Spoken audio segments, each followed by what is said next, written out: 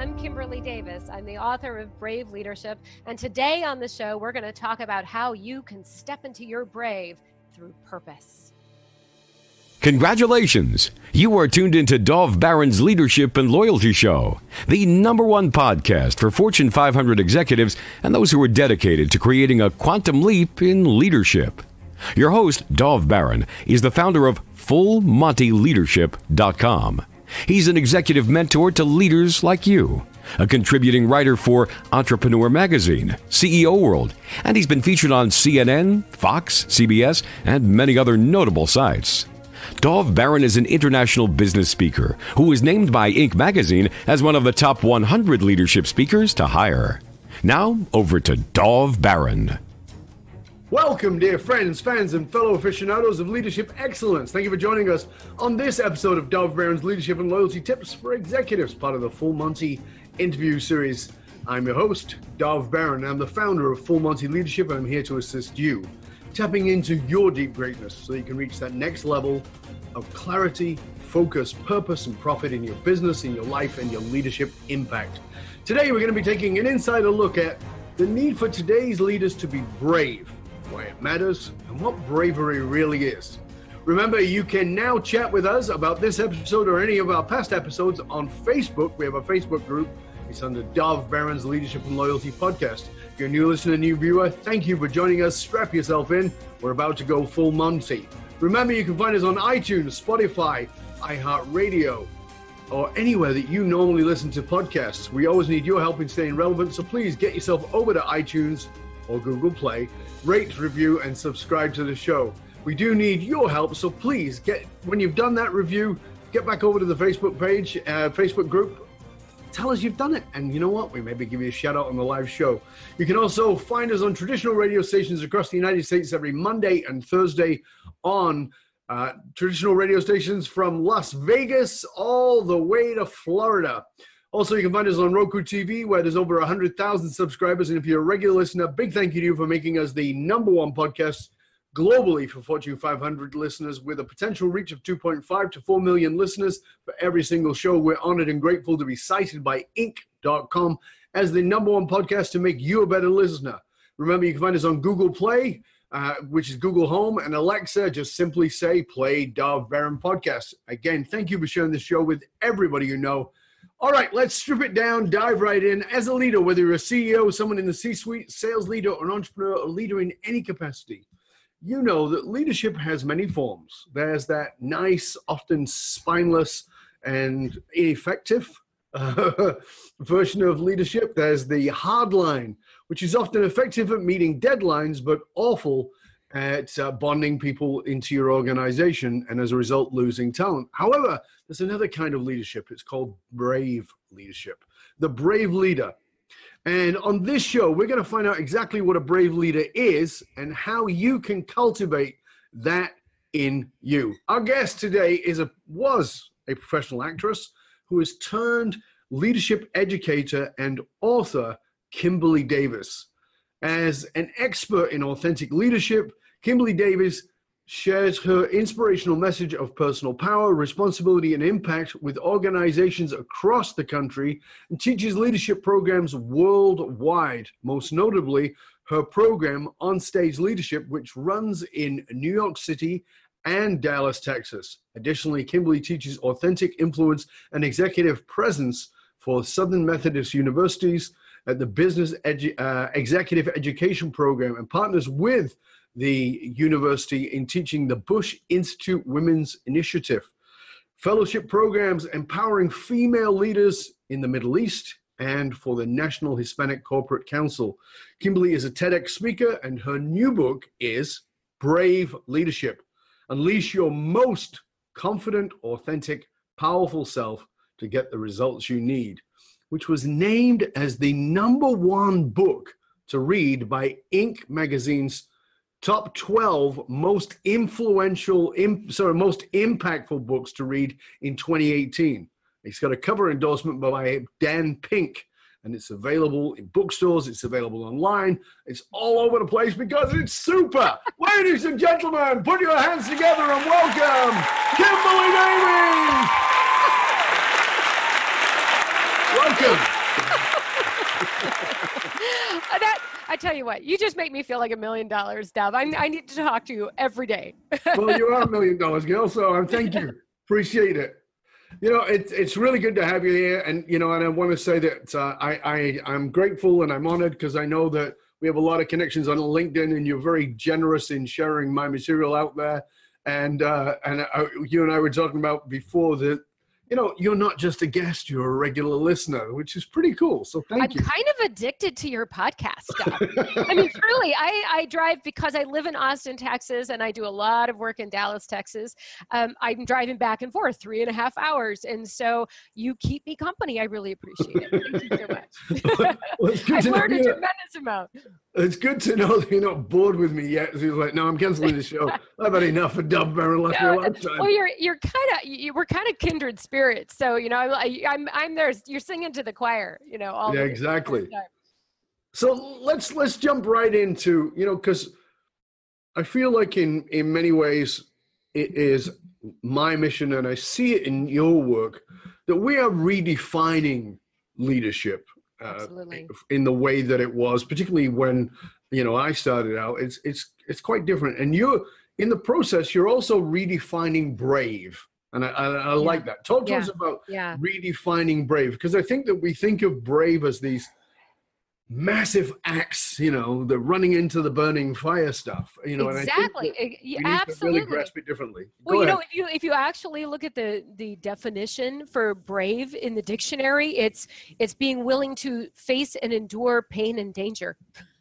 And so I don't know about you, but I'm not, really excited about, I can't wait to face and endure pain and danger today, right? And yet when you think sounds about like delicious. woo, can't wait for that. But you think about brave leadership, and brave is this kind of aspirational thing, and you think, wow, I can think of a lot of leaders out there who don't seem to have any problem facing pain and danger, and yet at the same time I wouldn't aspire to be like leaders, like those kind of leaders, right? And so when I started to think about what kind of leader do I want to be? What is my contribution to the world, right? And what does bravery mean to me? I knew that I needed to shift the way I was thinking about it, because if I'm focused on the pain and danger, right?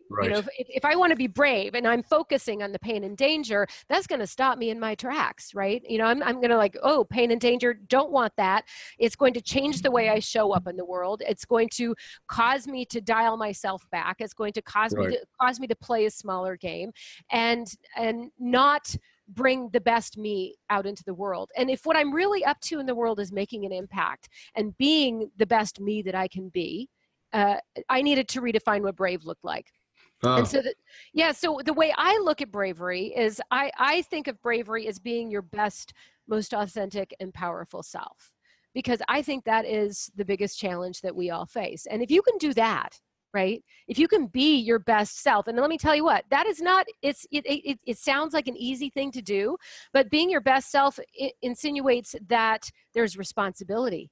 Right, you're taking responsibility for your actions and then the impact that you have. You're constructive in your actions. You're constructive in the way you're showing up in the world. Your most authentic self, who you truly are. I think, the one thing when I look at people who are willing to be who they truly are powerfully in the world, the one thing that they have in common is their courage, because it is not easy to be who you truly are in this world powerfully and responsibly. So to me, that is the biggest challenge that we face. That's what it means to be brave. And I knew that if I can focus my attention on that, how do I achieve that in this situation? Right? How do I achieve that in all of the different situations I face as a writer, as a speaker, as a leader, as a mother, as a friend, right? How do I be and bring my best, most authentic and powerful self to that situation so I can have a chance to make the impact that I'm there to make? Then that would set me up for success. Way more than focusing on the pain and danger, right? Well, that's the dichotomy of our time, though, because we are hearing in leadership constantly, you need to be more authentic, more vulnerable, etc. And yet, and the part of the dichotomy is that social media we live in a social media world. I'm not shitting on social media. I like social media, but we live in a social media world. And the problem with that is that nobody's life exists on Facebook. So there's a visage, there's a persona, which is not the truth. Right. And yet we're being asked to be more vulnerable. And if we are, I think the potential for rejection is greater, because you can, everybody in the world is going to see about it. And I think that you're absolutely right in that the real courage is to stand up. The real bravery is to say, this is who I am, and not as in a stuck place, but this is who I am in this moment. Yes, I hope I'm evolving, but this is who I am in this moment, and I'm willing to face the rejection is a big piece of the bravery, wouldn't you say? Oh, absolutely. And I think so much of the authenticity, right? When you talk about authenticity in the framework of leadership and influence, authenticity is one of those words that people are bandying about like crazy today. And we've lost the sense of what does that really mean? Right. You jump on Facebook, you talk about social media, you jump on Facebook and in 5 minutes, you're going to see some kind of meme that says, be authentic, be yourself. Who cares what anyone else thinks? And I mean, that from a leadership and influence perspective, that definition doesn't really cut it, because you really do have to care about how people experience you and what people think. And so I'm pretty sure you're familiar with Bill George's work. Of course. Bill George wrote a book for your listeners. He wrote a book called, Authentic Leadership. So, when you write the book called Authentic Leadership, you get to be the guru. But he's also written a great book called True North, which is also about purpose. But the way Bill George defines authenticity is, are you genuine, worthy of trust, reliance, and belief? And what I think is really powerful about that is that you don't get to decide, right? You don't get to decide if you're genuine, worthy of trust, reliance, and belief.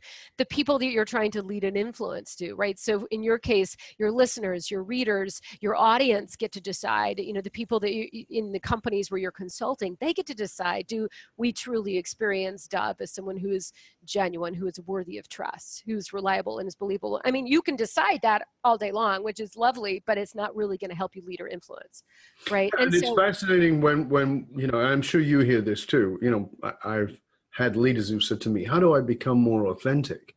Yeah. I was like, wow, that is like such a powerful question, because it has such, it's so wrought with lack of authenticity to even say, how do I be authentic? Yes. Exactly. Right? Well, I think as people, we don't know ourselves.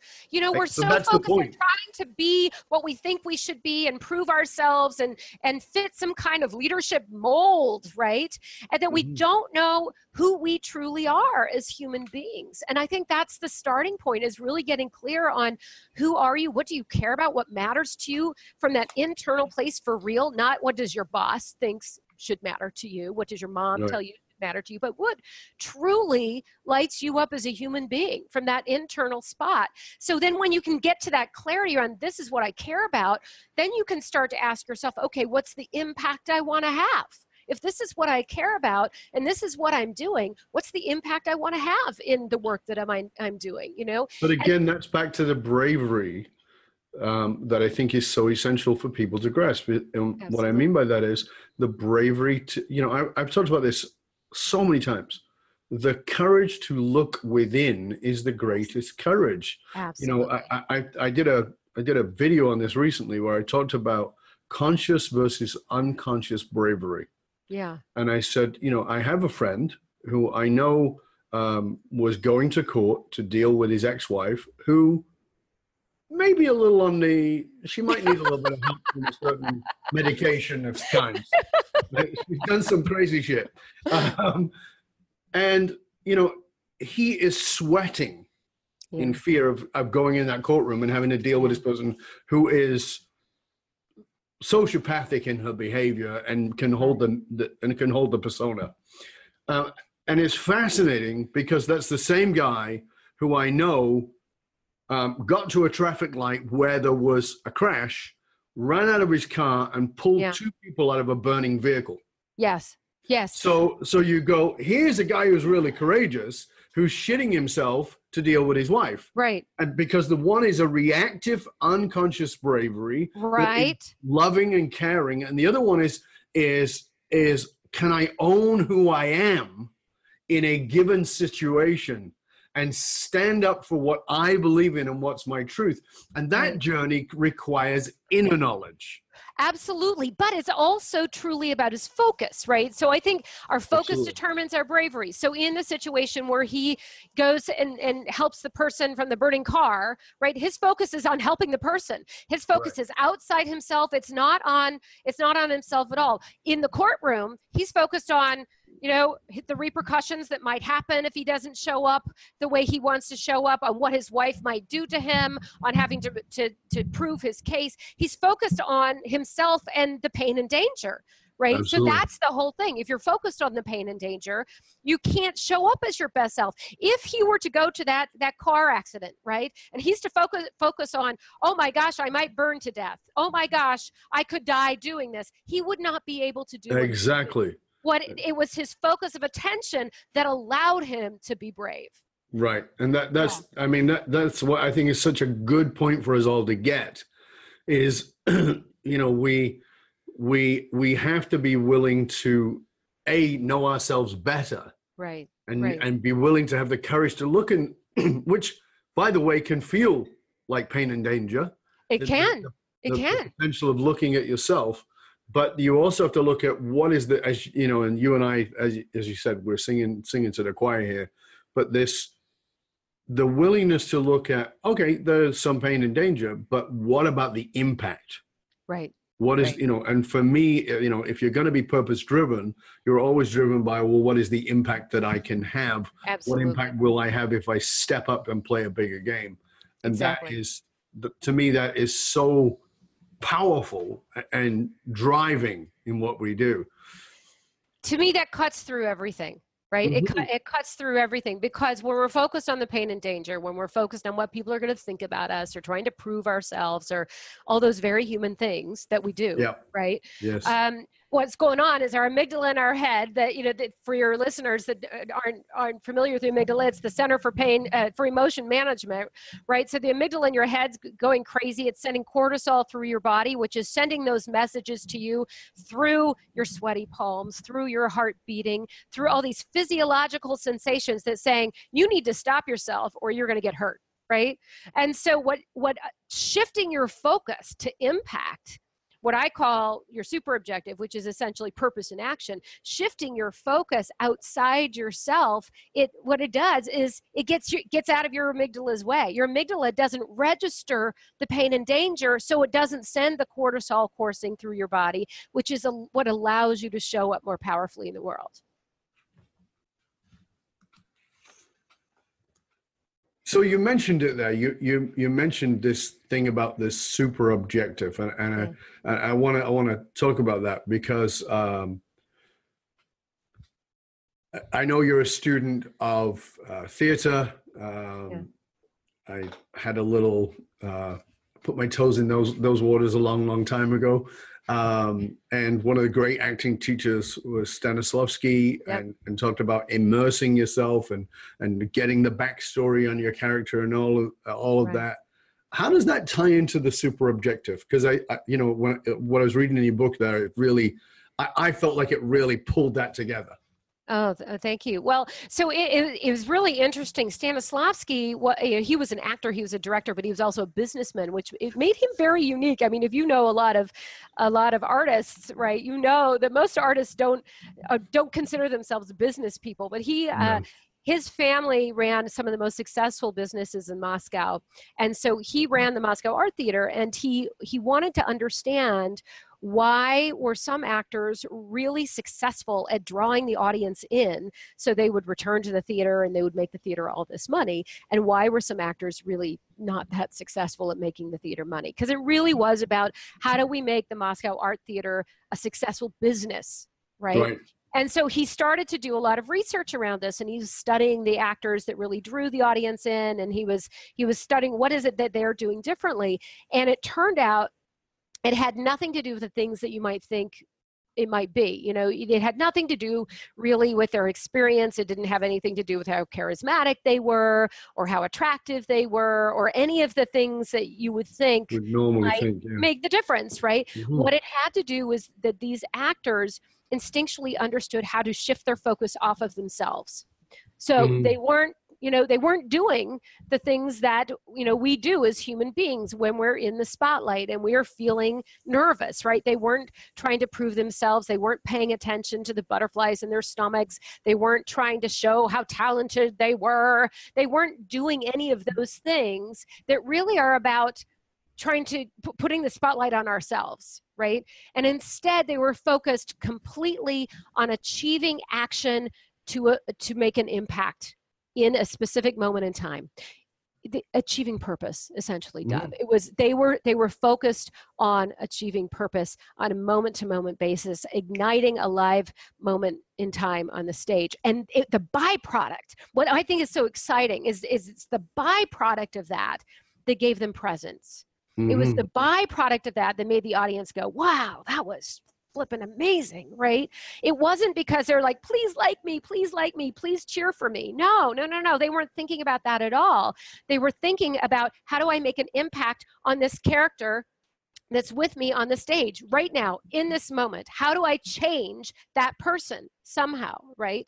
And what I've come to learn, and I know is, you know this to be true from all of the work that you've done, is that the best leaders are the leaders who aren't focused on trying to, prove themselves to their shareholders and trying to show how powerful they are. The best leaders out there are truly focused on making an impact. They're focused on something bigger than themselves. And it's the byproduct of that makes people go, wow, I want to be a part of what you're doing. Wow, I would crawl over broken glass to be a part of this, to engage, to listen, but it's a byproduct. And I think what's so powerful about Stanislavski work, and this was a century ago. This was long before Simon Sinek. This is long before anybody started talking about any of these things. I said he was clear that a harnessed focus of attention on something outside yourself, on purpose, on your why, is what allows us to show up more powerfully. It's what gives us the power to make an impact in the world. Yeah. You and I are both speakers, and I have something called the Authentic Speaker Academy for Leadership, in which I train leaders to be speakers and speakers to be leaders. Yeah. The two things go hand in hand as far as I'm concerned. And we talk a lot about stage fright and nerves. Yeah. And I say, I've been speaking for 34 years, and I still get very nervous. And people go, really? You would never know, right? And I'd say, no, I understand you would never recognize that. But I am I've got anxiety up the yin yang before I go on stage. And people will ask me, how did you get over it? And I said, for a long time, I tried to be a better speaker. And I became very good, but that wasn't the answer. And they said, what was the answer? I said, it was something simple somebody had said to me. And they said, what was that? And I said, it isn't about me. Yes. It's that simple. Yes. If it's about me and it's about the applause and it's about all that, then that's the problem. That's why I'm having the anxiety, because it's about me. As opposed to, I show up with my commitment to serve, and my anxiety is my own ego going, oh, what if they reject me? Or whatever shit is, right? Which is the fire and the danger and all the trauma.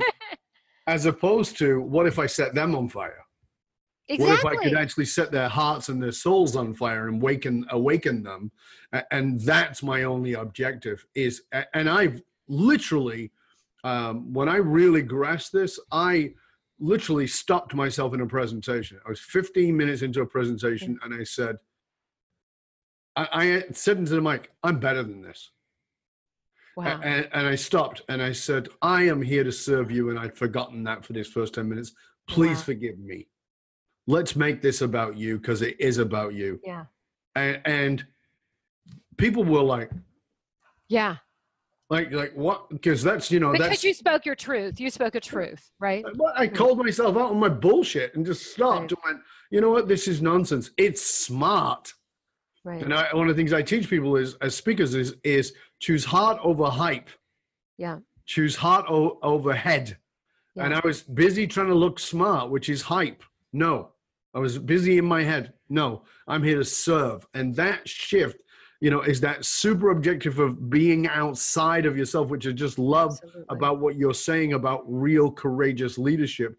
Because, we could change the title from brave leadership to courageous leadership to servant leadership to purpose-driven leadership. Right. It's the same thing. It's all the same theme, but it requires us to show up fully. Fully. Yeah, exactly. Yeah. And I think the thing that you really hit on, which I find I love that you hit on this, is that you spoke your truth, right? And we talked about vulnerability earlier, right? And it was the fact that you took the mask down. You said, "Hey, this is what's real," right? And I think what's interesting nowadays is that now that vulnerability is getting to be like this really sexy thing. Everybody's talking about be vulnerable, be vulnerable. People are manipulating vulnerability. Now they're like, "Oh, see, I'm such a victim, and it's so sad." And that's not vulnerability, people. Vulnerability is saying, "Look, you know what?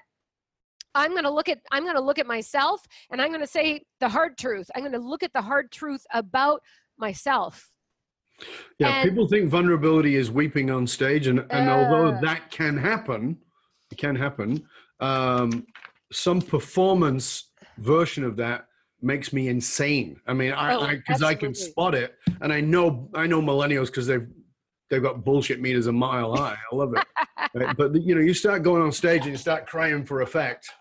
People know it's not real. People know it's not real, right? And you know this. I mean, I watch shows, TV shows, and I'm like, I'm in tears. And other ones, it's a very moving scene. I'm like, yeah. And it's the difference is exactly what you're saying about Stanislavski. The difference is the embodiment of the character. When I watch This Is Us, I cry because it's not only brilliantly written, but each actor owns the. I like, for me as a speaker a trainer, I go, I know that each one of those characters fully embodies that personality while they're playing it, and I'll bet it's difficult to go home and drop it. That's exactly. And that's part of the deal, It's and. But what's so interesting too is that you're talking about crying on stage and how that people can manipulate that way. And I think what's really interesting is if you look at human nature, right? And this is true for actors too. If an actor goes on stage and they cried, they're crying, usually the audience, like you mentioned, totally unaffected, right? It's like you're crying, because when someone is truly in pain and they're truly trying to fight it, they are trying not to cry desperately, right? They're focused on holding it in and reeling it in, and the byproduct of holding it in is that it escapes, but it's not because they're trying to be sad. Right? Because that's manipulation. And so what you pick up on in This Is Us, and what you pick up on in speakers that really move you to tears, is that it's not about them. They're not trying to have an effect on you. The effect is a byproduct of truth. Right. And there you go. That's just the point I want to get people to. The effect is a byproduct of truth. Authenticity, brave leadership, it's about impact. And so when you stand in your truth, you get to have this byproduct, which is called impact. And it's fascinating for me because I had it, and I'll tell you that I've been speaking 34 years, and for at least the first 10, I had it the other way around. I thought it was about the impact.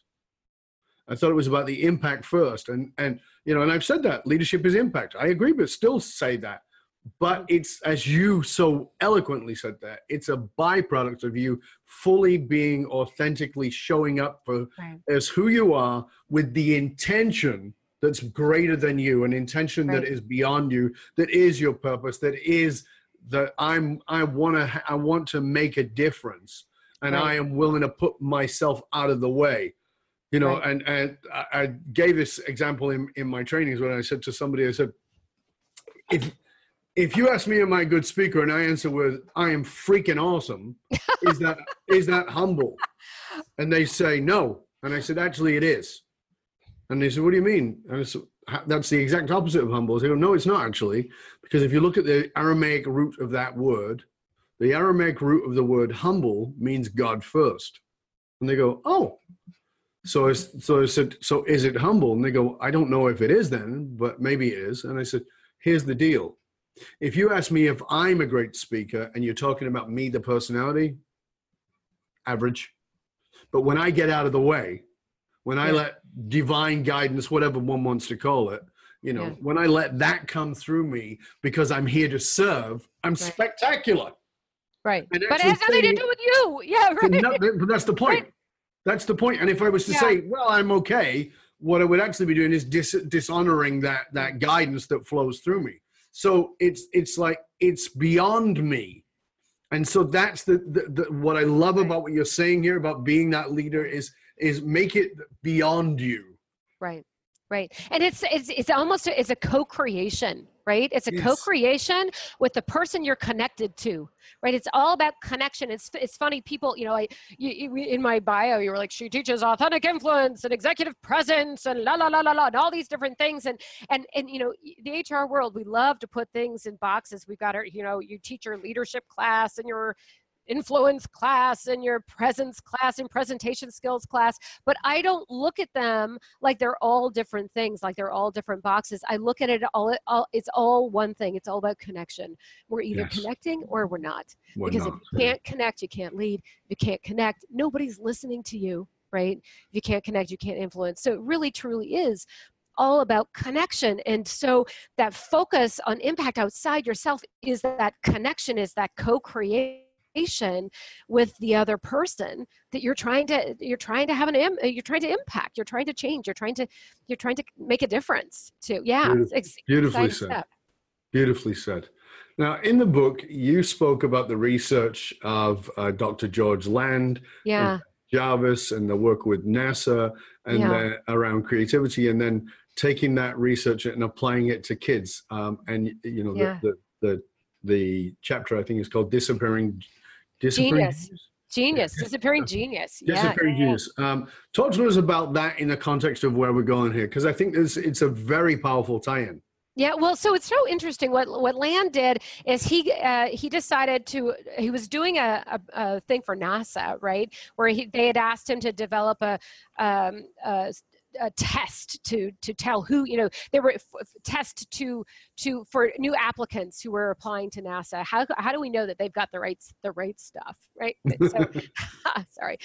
Anyway, and so this test was so interesting that he decided to give it to 1,500 5-year-olds. And so he gave it to 1,500 5-year-olds. Out of 1,500 5-year-olds, it turned out that 98% of them tested in the genius level for creativity, which is like, how is that possible, right? Yeah, I want to stop for a minute because I want everybody to grasp that. So here's a test on creativity designed for NASA to find out if people have got the right stuff, the context of creativity. The same test given to 3 to 5-year-olds, and 98+% showed genius. Isn't that amazing? Just stop for a moment and let that go in. Because you might think you're a dumbass, and you might think that you've got no creativity, and you might say, yeah, I'm about as creative as a stick. But you were once 3 to 5 years old. Yeah. And I think that's something that's critical for every one of us to remember. Right. And so what he did, fast forward 5 years, he gives the same test, same group of kids. Now they went from 98% creative genius to 30%. At how old? At 5 years later. Right. Wow. So they're 8 to 10. Only 5-year difference. Right. So then you fast forward another 5 years and it went from 30% to 12%. Oh my God. Right. So you watch what's happening as these kids get older. And what's really interesting though, Dov, and for your listeners, I would presume that most of us are over 20 years old. Maybe there's some geniuses out there who are listening that are much younger, but he tested a group of adults I think it was something, I don't remember how many adults it was. It was like 10,000 adults, a massive group of adults. And only, how many, you read the book, but do you remember how many adults tested at the genius level of creativity? Wasn't it 2%? 2%. Right. 2%. Right. And so I started thinking about, I saw Lance TED Talk, and then I dug into a bunch of his work, and I started thinking about, well, how does that connect to everything else I know? And I started thinking about, well, what is creativity really? Creativity really is our ability to express ourselves uniquely in the world, right? Yes. Creative thinking, whether it's through your art, through your singing, it's being able to express who you are uniquely in the world. And so I thought, well, why is it that we're falling down on creativity? It's like, you're a flower girl at a wedding going, here, have some creativity. I don't need it anymore throughout our life. And I started thinking, well, perhaps it's all about, as we get older, we start to plug ourselves into to fit into society. We plug ourselves into organizations, and we have school, and we have ballet lessons, and we have church, and we have Boy Scouts, and we have all of these different things that we do, and everything we end up doing has its own set of rules. You can do this, you can't do this, this is what's okay, this is what's not okay, and we're starting to assimilate all of this as we get older. And in the book, I call it your lines, right? Every character in your life has their lines. This is what you can do, this is what you can't do, and it's not necessarily all bad. Sometimes it's, you're the pretty one, so you're the talented one. There's all of these different lines that show up in our lives, and when we focus on the lines, we start playing within the lines, right? We shrink ourselves back in to fit into what we think we should be, who we think we should be in the world, and we don't allow ourselves to really express our unique self into the world.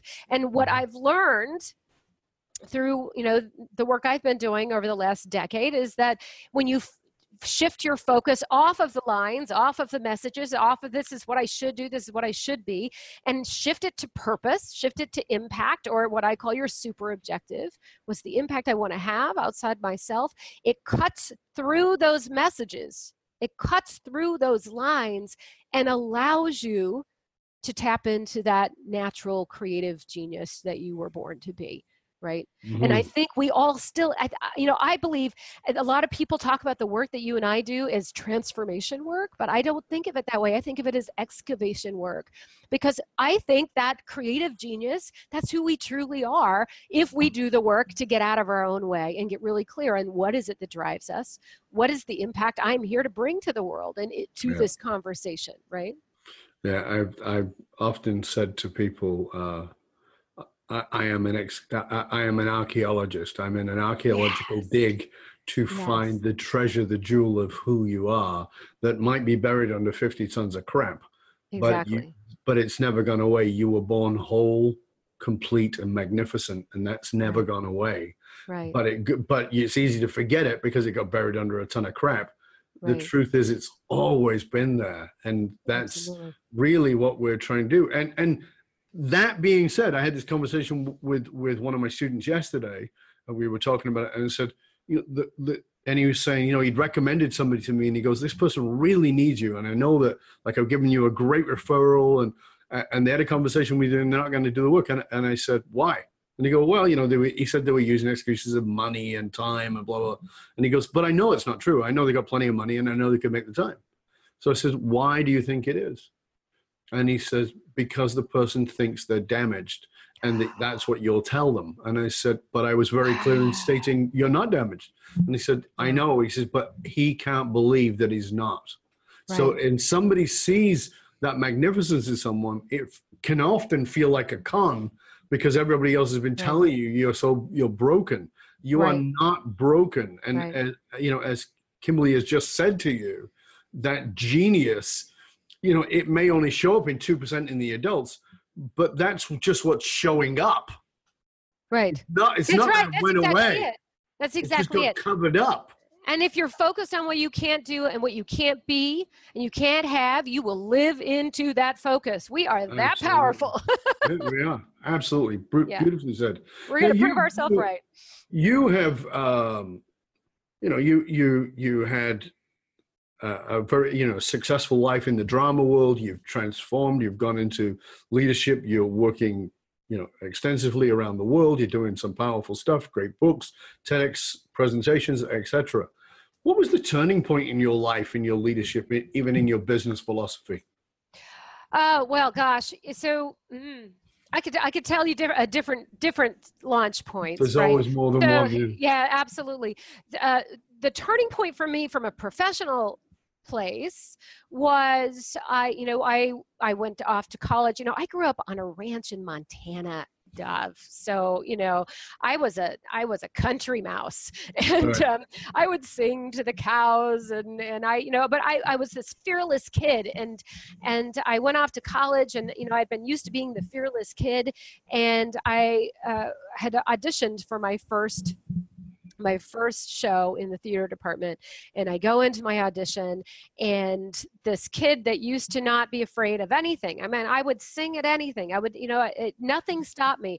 All of a sudden I stood up on that stage, and I don't know if you've ever been in an audition situation, but you're usually on an empty stage. The theater is empty and dark, and the director is sitting in the back of the theater taking notes and looking at you with, you of course perceive to be lots of judgment, right? Exactly. And so you stand and talk about vulnerability. I mean, you are in such a vulnerable place. And so for the first time really in my life, other than, maybe some boy asking me out or something, the first time really in my life, I felt that sense of total vulnerability. My hands started to shake. I started to sweat. I felt a little bit like I wanted to vomit. I couldn't think. If you would have asked me my name, I don't know that I could have told you my name. It's like I felt completely betrayed by my body, right? I'm like, who is this person? And so, I make it through that first audition. And what's really interesting is that by the grace of God, because I don't know how I got through that audition, to be quite honest. But when I managed to get cast in spite of myself, and I would show up in rehearsal, I'd show up in performance, and I'd shift my attention completely on stage to connect with that other person on the stage. All those sensations went away, right? And I was left up there. I was able to perform with ease and grace. I didn't even think about it. It was just the fact that I gave a powerful performance wasn't registering on me because I wasn't focused on it. Right. And so you fast forward, and I had a very circuitous path that took me from the theater into the business world. But I started moving into the direction of training and development, about 15, 20 years ago.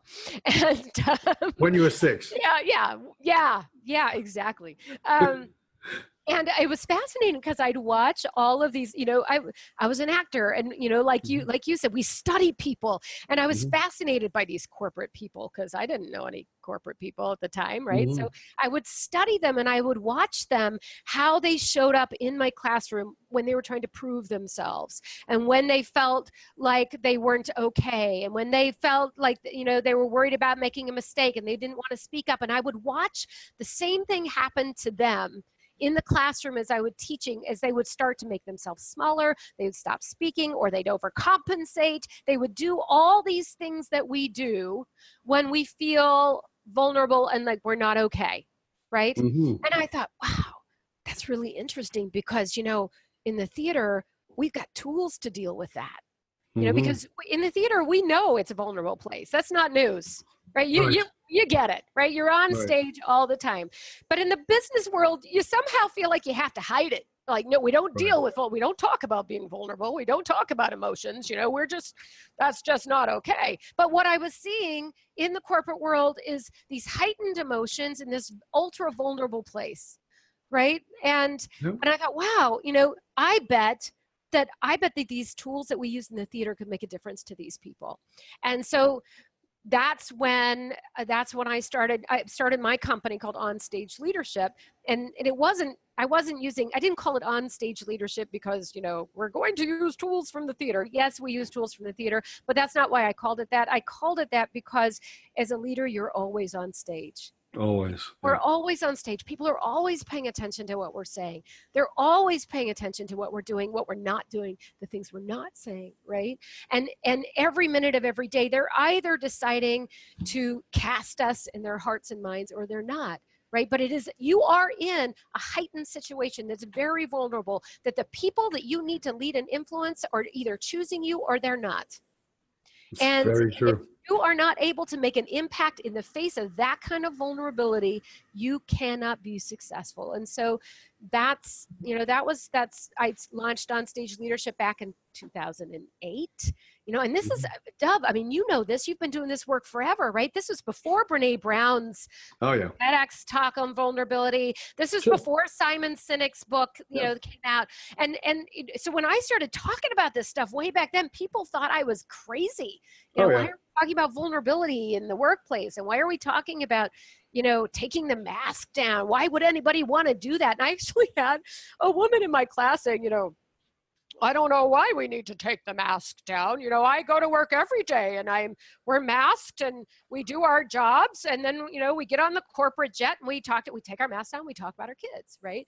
And, this is the same woman who was laid off, because she couldn't connect to her people, right? Because it's a different world than it was a decade ago. And exactly. And, I had a client I was working with last week, executive, and I've worked with him off and on for 15 years. And he said, he says, your biggest challenges have always been ahead of your time. He goes, Brene Brown is very popular with vulnerability and stepping into greatness. And he goes, you've been talking about that for 20 odd years.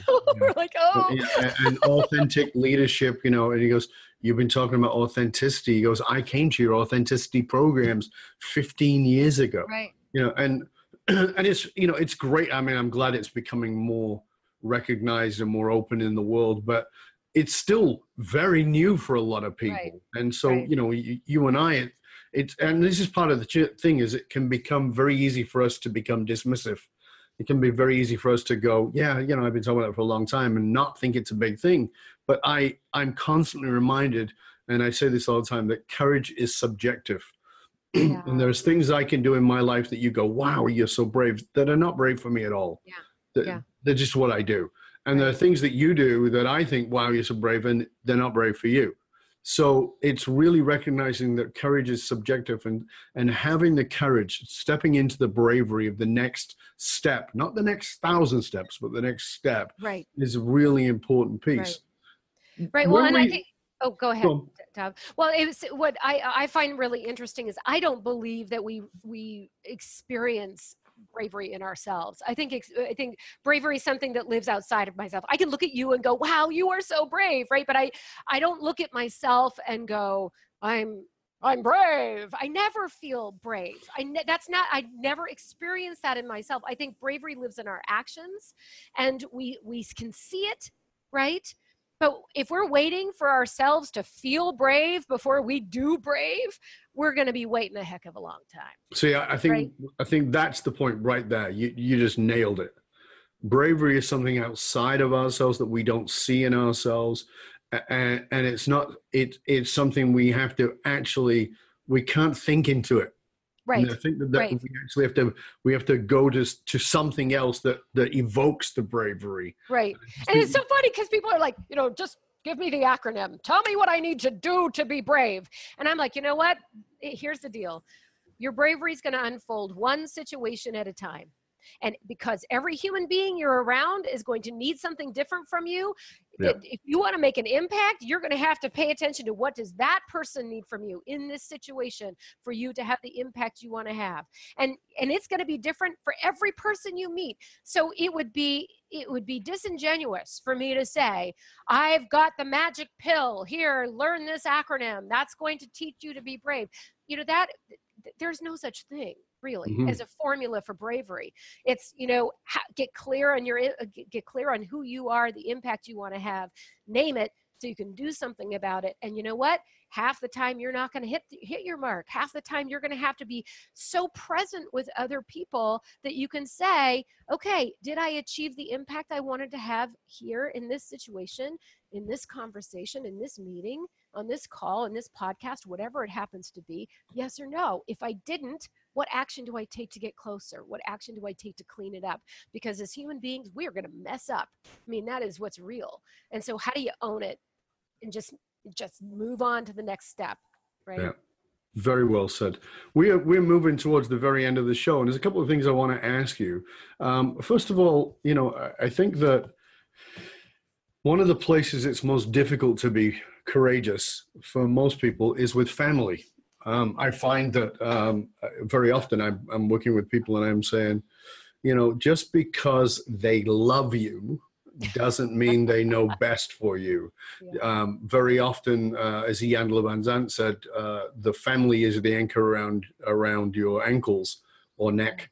And sometimes they are the wings that help you to fly. Yeah. How has family impacted you in moving towards your dreams, your goals, and becoming the kind of brave leader that you wanted to be? Yeah.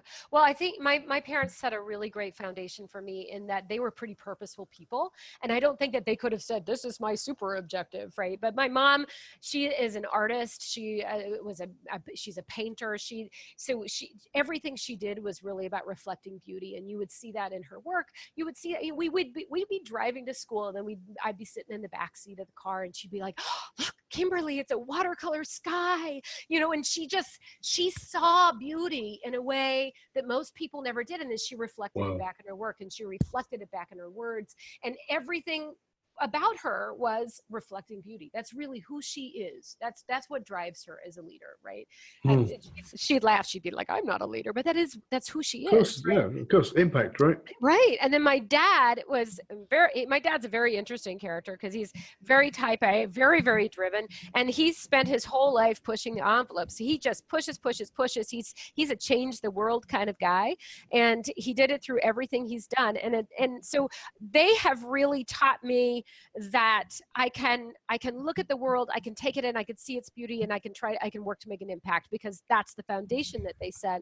But when I really look at the impact my family as a unit has had, my brother, who's 2 years younger than me, Todd, he really has probably made the biggest impact on me, because he's taught me that maybe I don't know what's possible in the world.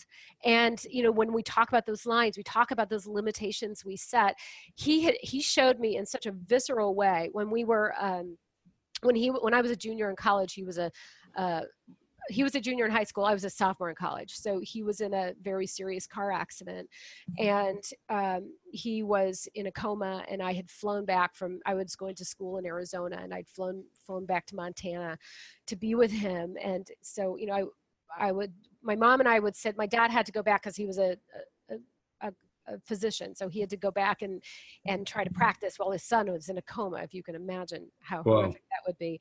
But my mom and I would sit in his hospital room, and I don't know if you've ever been in this kind of horrible situation where someone you love is fighting for their life, but they only allowed us 10, 15 minutes, an hour to be with him. And of course, because he was in a coma, they don't know what it is you hear, what you understand, any of those things. We weren't allowed to say anything of consequence. It was really like, Todd, we're here, we love you. That's all we could say. And so after doing this for 5 days, I tell my mom, I'm not going back to college, because my flight was set to take off in 2 days. I'm not going back to college. You can't make me. And my mom said, no, you have to go back. If you don't go back, you're going to lose your scholarship. And I said, no, I'm not going to go back. I mean, if the only way I'm going to go back is if Todd wakes up and tells me to go back. And my mom looks at me and she says, honey, that's just not possible. And so the next day, Todd actually did wake up out of his coma, but they didn't know if they didn't know if he would have any brain functioning at all. And so while we were celebrating, the doctors weren't very optimistic. And and that night we got a call from the hospital, and we had spent the whole day at the hospital. That night we went back to our hotel room, which was across the street, and we got the little flashing light on the hotel room phone, and we picked up the phone, and we get a message that says, Todd wants to see you.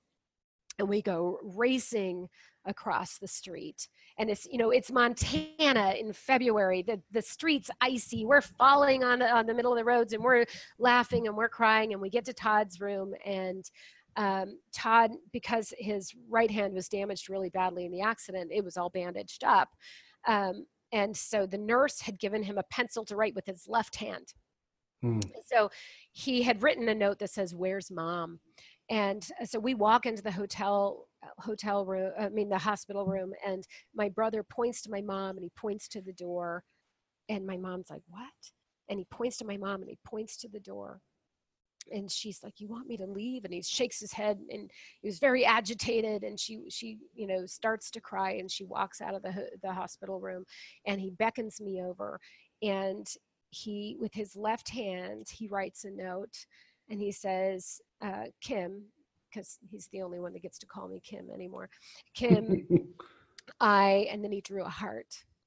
"I love you, but leave, because I'll get better." Right. So wow. Yeah,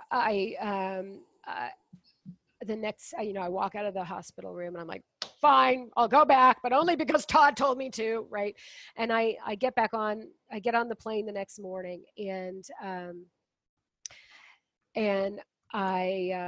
my brother went back into a coma for another month, but my parents never told me because they didn't want me coming back, right?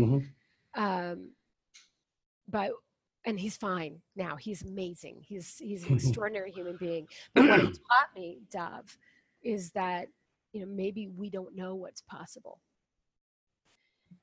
We thought that was impossible. It's not going to happen. But maybe we don't know what's possible. And if we live into what's not possible, we'll create what's not possible. So maybe we have to find a way to expand our possibility by shifting our focus. And my brother is a testimony to what is possible in this world, and now he is out there making an impact, and he really, cultivating care and heart, and he just is the most amazing human being.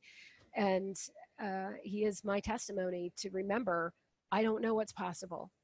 I need to shift my focus and just worry about impact, because what's possible is going to unfold without me trying to force it, What a great message. What a really great message. I mean, I think you're absolutely right. We all have these possibility lines in our head that are so restrictive and so untrue.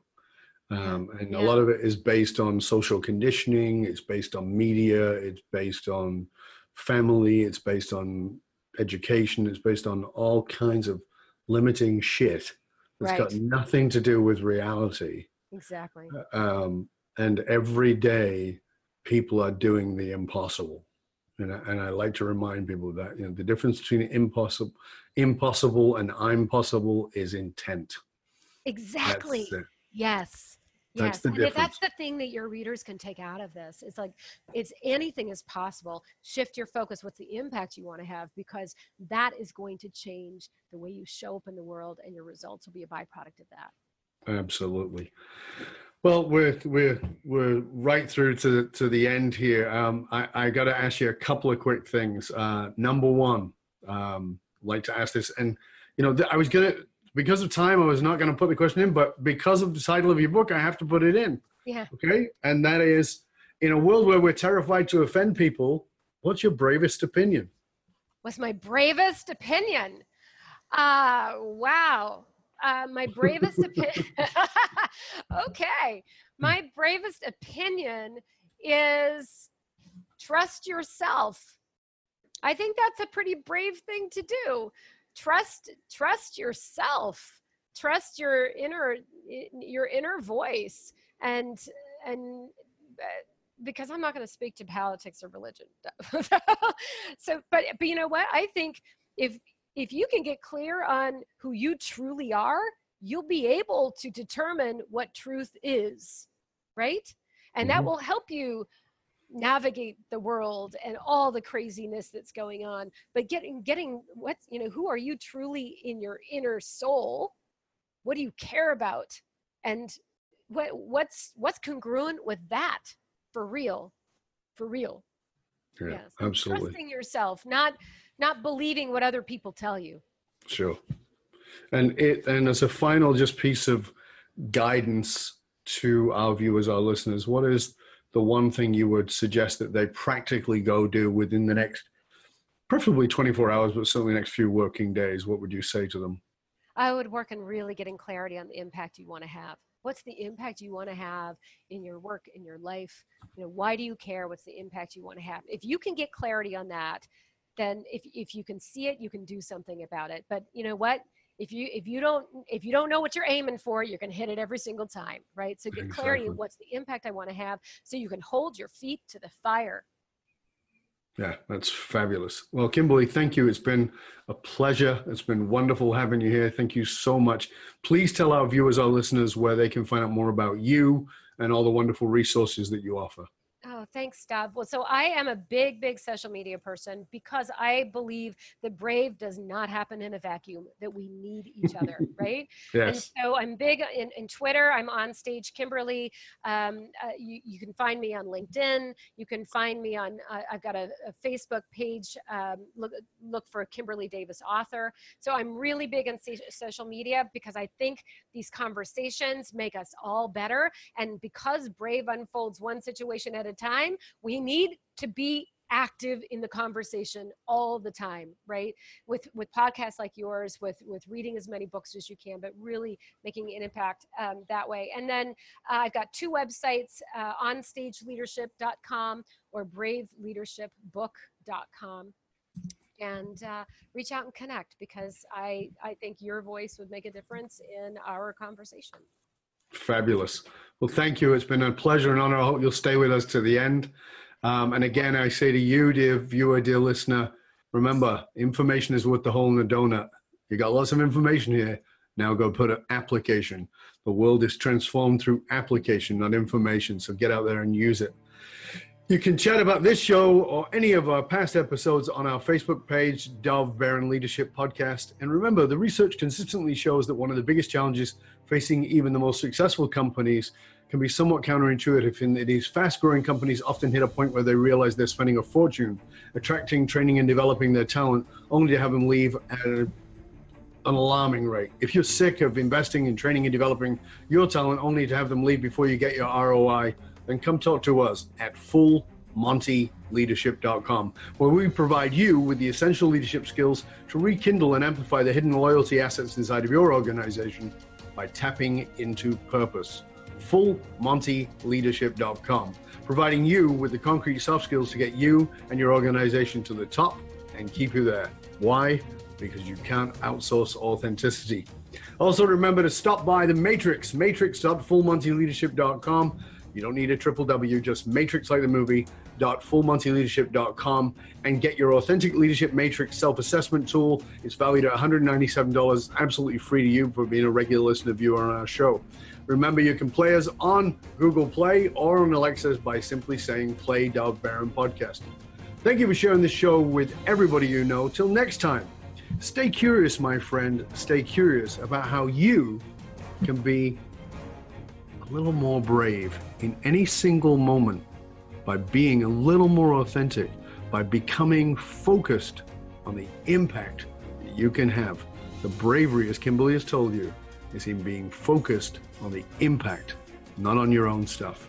I'm Dove Baron. I'm here to assist you tapping into your deep greatness to reach the next level of clarity, focus, purpose, and profit in your business, your life, and your leadership impact. And I am out.